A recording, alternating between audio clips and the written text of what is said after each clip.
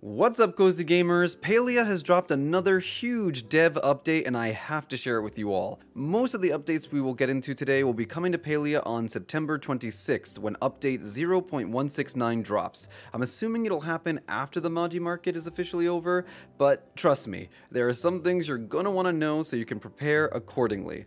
Let's get into it. First up, Singularity 6 is adding obstacle courses to the game. These will be completely supplementary, meaning they will not be required activities for anyone who doesn't want to do them. To this end, the devs have stated that no items nor rewards will be tied to these obstacle courses, so you don't have to worry about missing out on anything good if you're just not interested. I think this is a nice approach to something like this. I just hope climbing in these courses won't be as bugged as climbing mountains. Next up, an answer to all our flow tree problems. Flow tree groves will be added to the game, which are groups of flow trees that will spawn once per Palian day in Bahari Bay. These groups will create a large flow plume which will make seeing them from a distance much easier. We don't know exactly how many will spawn each time, but it should be better than having to deforest the entire map to force spawn flow. I'm sure we've all been there. I'm just hoping players will continue to call flow out, even though it'll be more plentiful. Speaking of helping one another, flare arrows are being added to the game as well. I'm wondering if this was brought about by all the fireworks players were getting when the Maji Market event first started. I know a lot of people were using them to draw attention to Palium and Flow, which was pretty ingenious. If it was, it's cool to see players giving the devs ideas. Flare arrows will take 5 heartwood, 5 flint, 1 crystal lake lotus, and can be crafted in bunches of 5. Along with flare arrows, we're also getting proximity chats, which is something I've wanted for a while. This will allow players to talk privately to one another during group activities without flooding the community chat. I noticed that happened a lot when people were having cake parties at their private plots. The next update might be my favorite. Ammo, bait, and quest pouches. Singularity 6 is addressing the huge issue of constantly running out of pocket space even with the fully upgraded bag. Now, ammo and bait will be in a separate tab which starts with 1 row. 4 additional rows will be purchasable from Zeki's shop. Hope you have the money.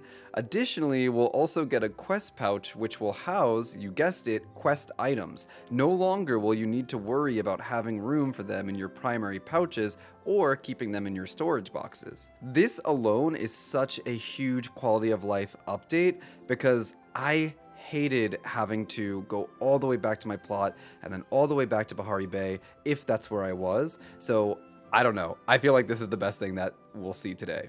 Next, we're getting more workbench upgrades, which we've already seen mentioned in previous dev updates. They will include sorting options and updated tabs, allowing us to more quickly find what we're looking to craft. This is huge for the furniture, especially since the UI is a bit off for them. Has anyone else noticed that the Ravenwood series, for example, is broken up into 2 bunches in the list? It's so weird.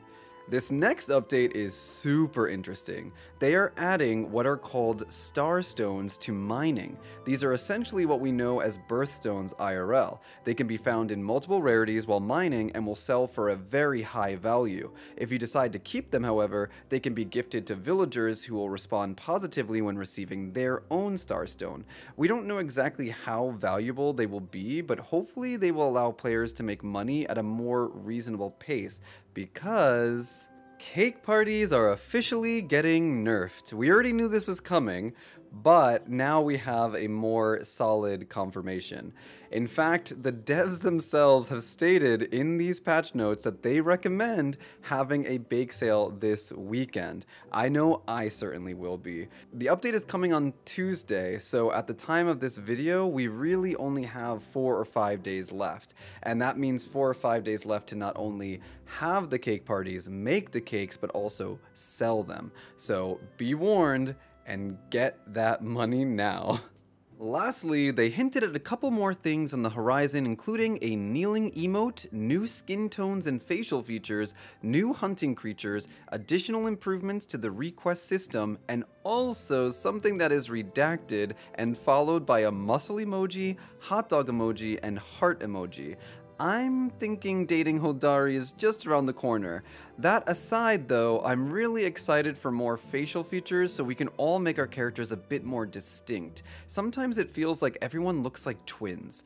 And new creatures will also be huge. Hunting is a big and fun part of the game, so more variety is always welcome.